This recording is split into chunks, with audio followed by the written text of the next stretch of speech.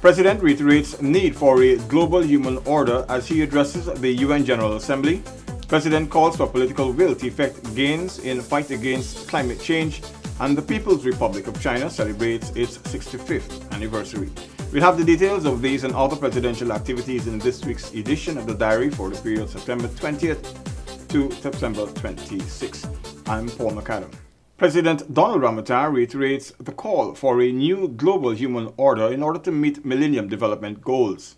In his address to the United Nations General Assembly, President Donald Ramotar said it was timely to assess the progress made and also to understand why the Millennium Development Goals could not be achieved in full, particularly since the UN General Assembly was taking place on the eve of the target year set by world leaders since 2000. He explained that this is essential in moving forward with the post-2015 agenda that the world body is about to finalize. I wish to recall that in the year 2000, when the 8 goals were announced, they inspired great hope and enthusiasm throughout the world. This was particularly so in developing countries and among the world's poor. It is true that the world has made tangible progress in its effort to achieve the MDGs. Global poverty has fallen and continues to fall. Many more of the world's children are attending primary schools. Health services have improved for a large number of people, resulting in a significant decline in child mortality, and the spread of HIV/AIDS and malaria has been halted and even reversed in some regions. In Guyana, despite the negative impacts of the international financial situation, we have managed to keep our economy on a steady growth path over the last 8 years. Not only have we succeeded in growing our economy, but also in ensuring that growth has resulted in an improved quality of life for our people. President Ramotar made the point that global poverty has fallen and continues to fall, with many more of the world's children attending nursery schools, health services being improved for a large number of persons, significantly resulting in a decline in child mortality, and the halting or reversing of the spread of HIV/AIDS and malaria. Guyana, despite the negative impacts of the international financial situation, he said, has managed to keep its economy on a steady growth path over the last 8 years. Not only have we succeeded in growing our economy, but also in ensuring that growth has resulted in an improved quality of life for our people.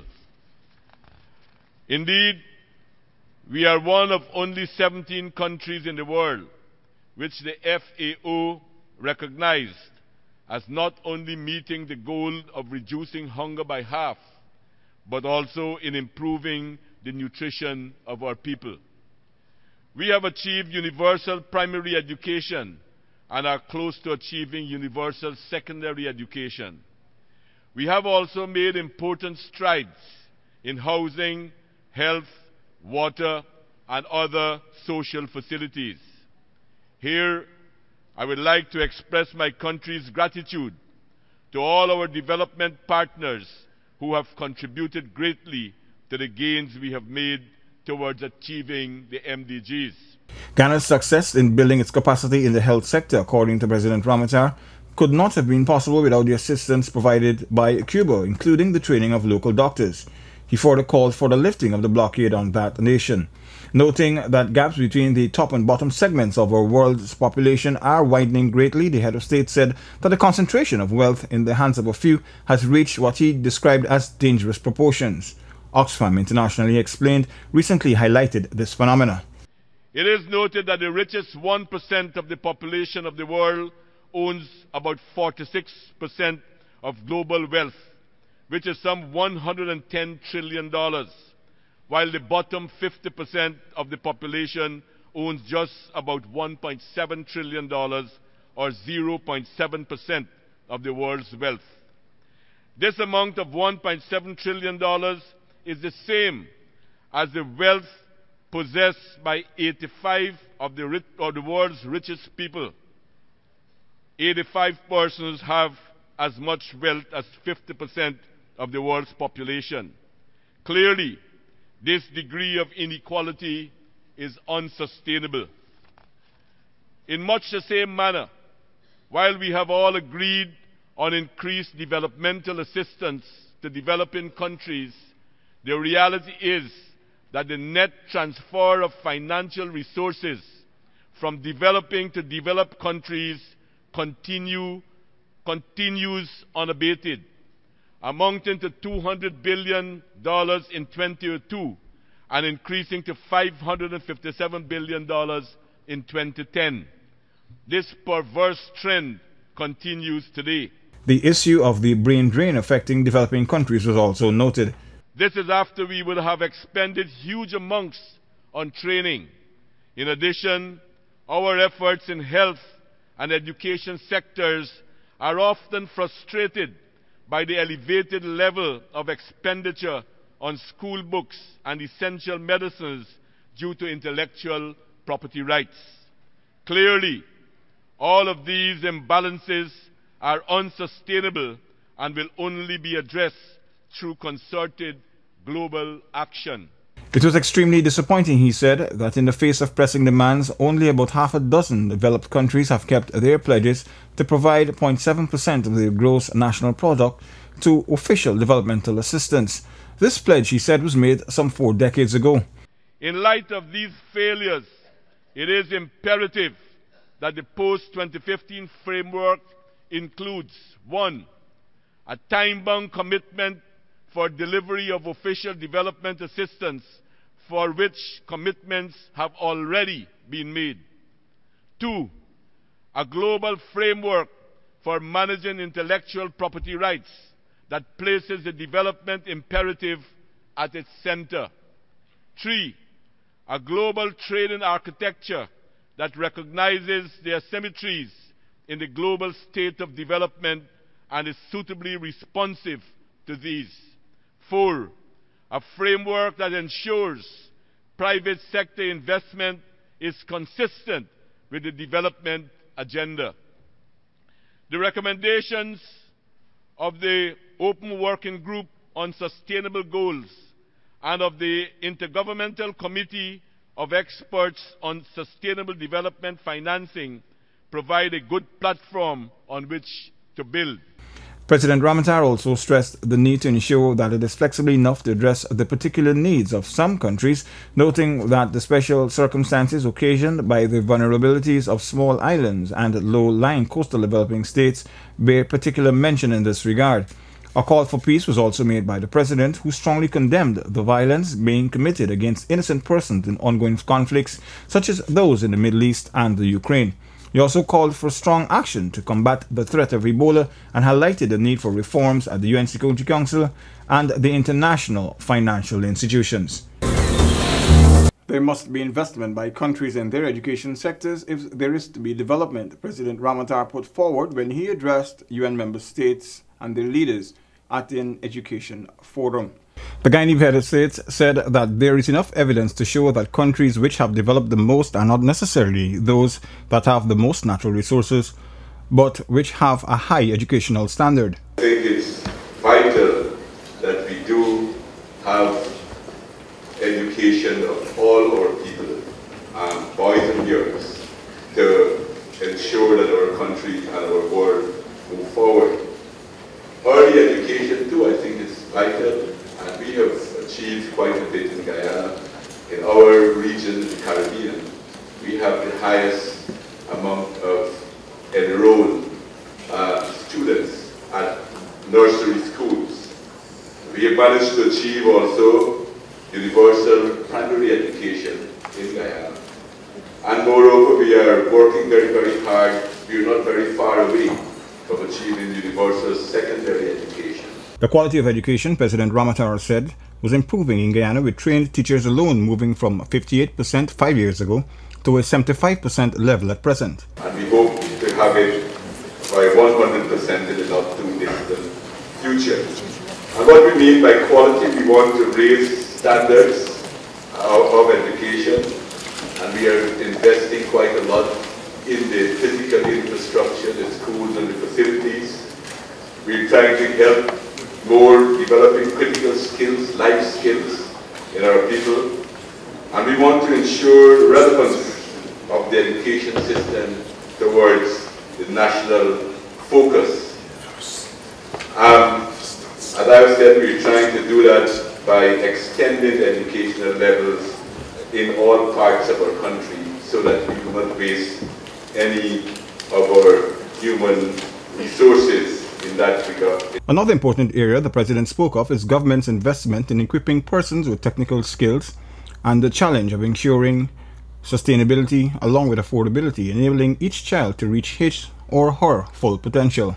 Intellectual property rights and the costs of textbooks remain a challenge that needs to be addressed, the President added. And this is somewhere I believe that the international community will have to look at in order to ensure that developing countries are not left behind as far as quality is concerned. Because some of these things can be horrendously expensive in buying textbooks for our students. And also the availability of technology. We have been trying our best. We have started a program, not yet completed, but we have been working on the program to ensure that every family who cannot afford to have a computer, that we will give them one so that they will not be disadvantaged because of their economic circumstances. And in that area, I think we look for support so that we can have access to other education in our remote areas where we can use technology in order to deliver education to our people in every part of our country. In closing, President Ramatar said that the United Nations Secretary General could continue to rely on Guyana with its various initiatives within the sector, with partnership in the international community. President Ramatar urged world leaders at the United States Climate Summit's thematic discussions on climate science to stop providing lip service to the world when it comes to the issue of lowering carbon emissions and providing financing for climate change adaptation and mitigation. The head of state, who co-chaired the discussions along with Mongolia's president, urged that the entire world take climate change as a serious issue and not just some countries, while others continue with life as usual. He said, quote, "The developed countries who have been using most of the world's resources anyhow and who have been maybe the main polluters have promised since 1970 to put 0.7% of their GDP towards assisting and fighting and reversing this climate change. It is time they put their money where their mouth is." End of quote. The president also said that there was need for a closer partnership and collaboration amongst countries of the world in tackling this issue. He said that science has already identified many solutions to the issue and what is needed now is commitment and political will and the working together to make it a reality. The president also spoke of the Guyana-Norway agreement signed in 2009, under which Guyana will be provided with $250 million over 5 years to preserve its forests. I just had a meeting with the Prime Minister of Norway. We both expressed satisfaction with the relationship that Norway and Guyana has had. Both of us think that this is very useful partnership and a good example of links between developed and developing country in the common fight against climate change and for saving the international environment. And we think that we were ready to share our experiences with other countries so that we can have more of this. I mean, more countries coming in, not only Norway and Guyana, but other developing countries with other more developed countries, so that we can all make a tangible and real contribution in fighting against climate change in our world at this point in time. So we were both happy that we were doing our best, and we hope that the initiative that we have taken could spread. You're watching The Diary, where we have been recapping the highlights of the country's president's weekly activities. More after the break. The Government Information Agency, GINA, evolved from the Government Information Service and was formally launched in 2002. GINA is executing its mandate of keeping Guyanese, both locally and in the diaspora, informed of government's programs and policies pertinent to development. Cognizant of the right of Guyanese to information, GINA, through its dedicated staff, has endeavored to deliver its mandate to the best of its ability. Guyanese have every right to be informed on policies, programs, and projects which impact on their lives. The Government Information Service was in operation long before the PPPC administration took office and discharged the same mandate. GINA is a unit of the Office of the President, and its mandate is similar to other organizations around the world where governments have a fixed body to disseminate their information. GINA will endeavor to remain steadfast to its mandate and takes pride in continuing to serve the people of Guyana. GINA, information for nation building. Guyana as a tourist destination continues to receive international acclaim. The reputable National Geographic Traveler has named Destination Guyana as one of the must-see places in 2014. The renowned magazine said Guyana is the best-kept secret in South America with stunning natural wonders. This year, increased focus will be placed on enhancing the standards within the industry, focusing on tourism products and services, multi-destination itinerary planning, events management, ecotourism, and sustainable principles and guidelines, as well as a grading scheme which will be developed for the industry. In an effort to respond more promptly to citizens, the Home Affairs Ministry has launched an online crime reporting system which allows citizens who possess or have access to cell phones, computers, or other devices with internet connections to report criminal activities. Citizens can get instant access to security personnel on BlackBerry Messenger via 280-4E429. Reports of corruption can also be made on www.ipaidthebribe.com. These reports can be made anonymously. Political will is needed to effect meaningful change in the fight to combat the effects of climate change. This was the message delivered by President Donald Ramotar as he addressed the United Nations meeting on climate change. He noted that fellow member states are far from achieving a less than 2 degrees climate change target. And our world is heading for climate catastrophe. If this continues, it will reverse development progress and destroy the lives and livelihood of future generations. We possess the knowledge and the power to avert this catastrophe, but the international community is yet to summon the political will to turn this knowledge into meaningful action. In the 15 months to Paris, we must ensure the following. Firstly, industrialized countries need to take deeper cuts in emissions as part of their contribution to the 2015 agreement. Pledges since Copenhagen have been weak and insufficient and will see us falling significantly short of the goal we have set ourselves. Secondly, President Ramotar explained that developing countries are already prepared to take actions to develop along low-carbon and climate-resilient paths, but the global financial system makes such actions difficult. Those countries most responsible for this climate change problem must take the lead in supporting those that are most vulnerable and least responsible. Either we find ways to generate large flows of assistance to the developing world, or we find a way to provide better incentives for low-carbon development that is the case today. It was also noted by the President that there has been a tragic erosion of thrust since Copenhagen, with many developed countries failing to make their financial pledges a reality. It is vital that the Green Climate Fund be capitalized urgently and the scale required, and furthermore, that it be made fully operational by no later than 2015. Fourthly, forests can offer us up to 20% of the climate solution once the right financial incentives are in place. We cannot achieve the 2-degree goal without REDD+. The last COP in Warsaw delivered a REDD+ decision for the international framework for payments. What remains now is for the financing to be made available to implement REDD+ in forested countries. Such financing schemes must include payment for ecosystem services. In 2009, Guyana launched one of the world's most ambitious low-carbon development strategies and set out a new development path that is based on deploying our forests to mitigate global climate change, while using the benefits to enable low-carbon development, improving climate change resilience, and enabling national development. The Guyana-Norway partnership has provided the impetus to move the LCDS forward, but more such partnerships are needed. Noting Ghana's position as a low-lying coastal state, President Ramatar said it is particularly vulnerable to devastating climate change impacts, adding that adaptation activities and building resilience to improve our ability to cope are indispensable elements of Ghana's climate change strategy.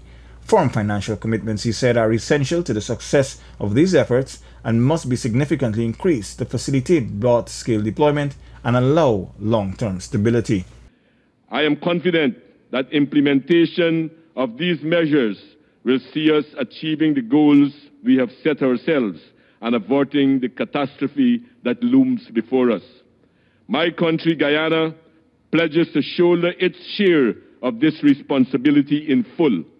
We call on the rest of the world to do the same. The achievements of the People's Republic of China and that country's bilateral relationship with Guyana were highlighted when the Chinese embassy celebrated the founding of the country as it is known today. At a reception in observance of the founding of the People's Republic of China at the Chinese embassy, acting President and Prime Minister Samuel Hinds said that since the establishment of diplomatic ties between the two countries, the relationship has grown from strength to strength. The attainment of the Millennium Development Goals, he said, that of halving poverty rates and meeting hunger goals, was a considerable achievement, especially considering that China has more than 20% of the world's population. He added that China has also contributed alone to over 1/3 of the global GDP and now stands as a haven of economic stability. China's recent allocation towards the capitalization of the New Development Act, NDB, established by the BRICS countries in July 2014, and the BRICS Contingent Reserve Arrangement to soften infrastructure deficits, attests to China's commitment to opening up and broadening the economic world order and South-South cooperation. Our economic relations remain dynamic, with trade between Guyana and China reaching over US $180 million in 2013. Chinese companies have invested in Guyana's infrastructure and in its forestry and mining sectors, among others, thereby contributing significantly to Guyana's development and the economic prosperity of our people. Excellency, despite the geographical distance between our two countries, China and Guyana remain linked by historical ties, which date back to the mid-19th century when Chinese immigrants first arrived in Guyana. Chinese culture remains an integral part of the Guyanese cultural tapestry. And in this regard, we welcome the recent opening of the Confucius Institute at the University of Guyana, which exemplifies the commitment to strengthening future exchanges and mutual learning of Guyanese and Chinese cultures. In his address, the Chinese ambassador, Zhang Limin, noted that despite China having the second largest economy in the world, its per capita GDP is only ranked 80th. He also outlined his country's plan to double its GDP of 2010 and, quote, complete the building of a society of moderate prosperity in all respects by 2020, end of quote. The Ambassador Limin also took the opportunity to thank the Guyana government for its assistance to Chinese investors. I would like to take this opportunity to express my gratitude for your support and assistance on our bilateral cooperation, and I sincerely hope that you will continue to offer your support in this regard. 其他领域也是喜事连连。前不久，中国国防部孔立少将率中国人民解放军高级代表团成功返归。 Ghana and China have been signing agreements to boost priority projects in the areas of transportation, healthcare, training and culture during the 11th session of the Ghana-China Joint Commission on Economic Trade and Technical Cooperation. A new honorary consul to Sweden has been appointed, with a former consular receiving that Nordic country's second highest honor for his service. The continuation of what was described as a strong bilateral relationship was emphasized on September 24, 2014, when Ghana's new honorary Swedish consul was formally appointed by Acting President and Prime Minister Samuel Hinds. Taking up the post is Banks IH Senior Executive Shabir Hussain, who replaces that company's chairman Clifford Reese. Let me extend our appreciation to the government and people of Sweden for the assistance that we have been receiving and the training our people have been having, particularly in the maritime areas. And I want to extend appreciation to the retiring honorary consul and join in welcoming the new honorary consul. Ghana's newly appointed honorary consul, Mohammed Shabir Hussain, thanked the governments of Sweden and Ghana for accepting his nomination to the post. In recognition of his exemplary service to both countries, the former Ghanaian honorary consul, Clifford Reese, was presented with Sweden's second highest national award and title, Commander of the Polar Star. Sweden has been instrumental in aiding Ghana and other CARICOM member states in areas which include scholarships in various sectors, surveillance applications, alternative energy sources, and environmental monitoring. More of the diary after this break. The Government Information Agency GINA evolved from the Government Information Service and was formally launched in 2002.